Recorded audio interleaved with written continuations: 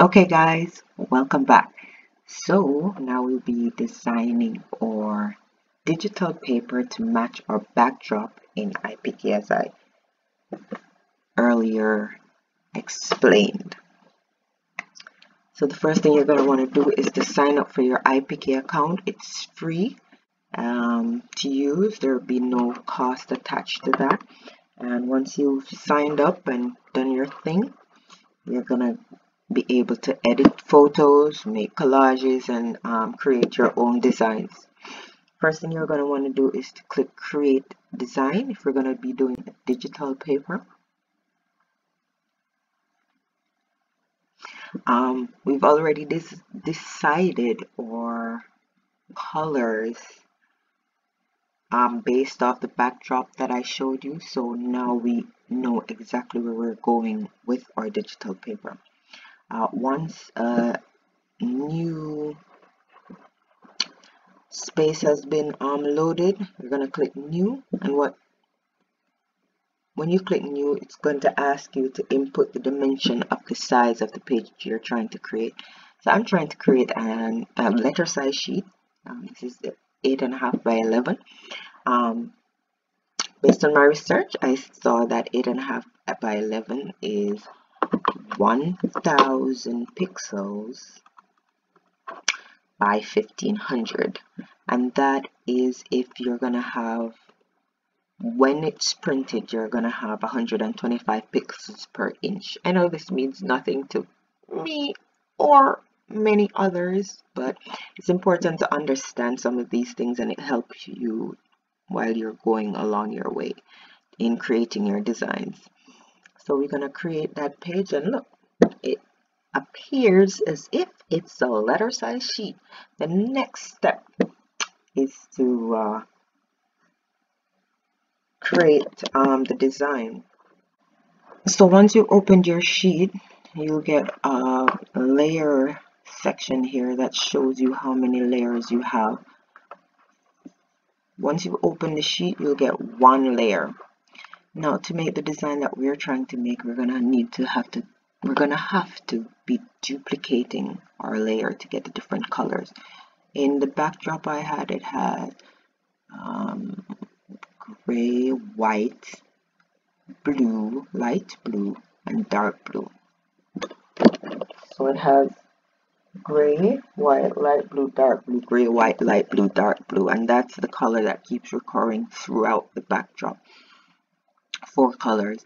However, because I want to incorporate a different color into my decor, I'm also going to be incorporating that color in this paper in the space of the gray. So my paper still has 4 colors, but instead of this gray, it's going to be green, light blue, green, white, light blue, and dark blue. Okay, so let's do that.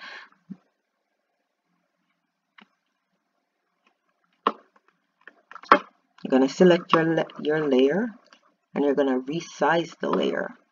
Now to do that, you're going to unlock the layer. You're going to unhighlight this padlock, select the layer, and then you're going to resize that. You'll notice there you're seeing the transparent background. For those of you who know about creating PNG designs, or this is a great way to do designs and have your transparent background. So this is the first one. This color would be representing the gray, and I want to use a lime kind of green for that.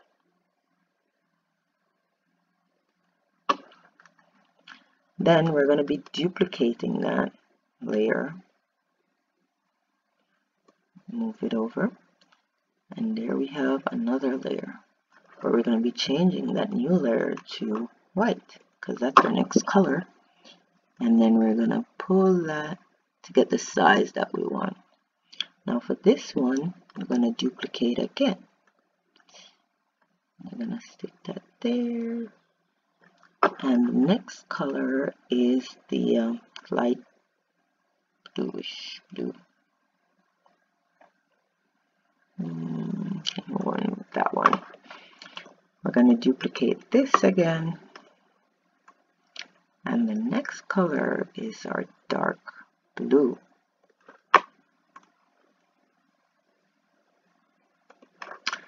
And so there's the first panel of a pattern or colors that we've designed. Now to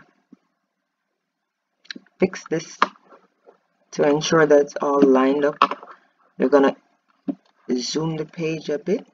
Once you start zooming, you're going to notice a box at the bottom here. You're going to move the highlighter in that box to take you to the areas that you want to make changes to. So if you want to move that a little bit and fix that a little bit, and once you've had those colors done the way you want them, the next step is to just duplicate this pattern straight across.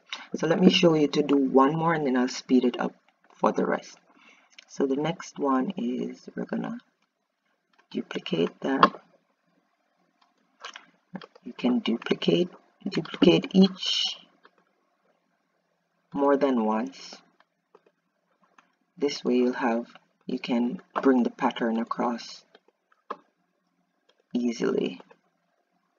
Duplicate, so we duplicate each of them twice. 1, 2, and then we're going to create some patterns. So we're going to click on the first one.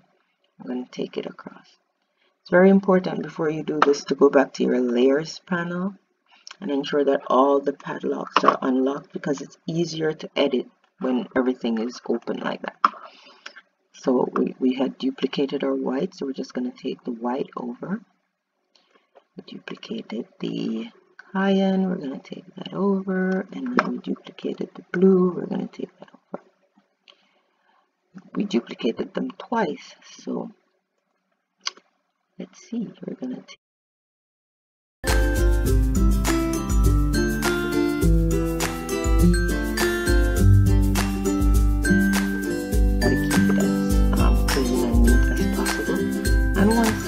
done that, you're going to want to export your design.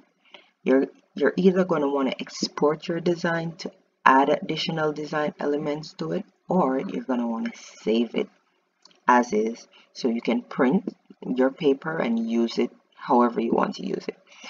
For today's tutorial, I'm going to end right here, so I'm just going to save the paper and then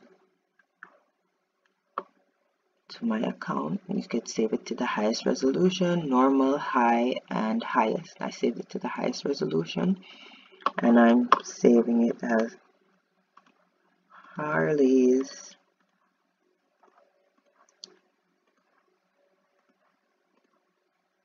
third. And once you've saved that, that's it. You have your digital paper. Now you could use this paper however you want in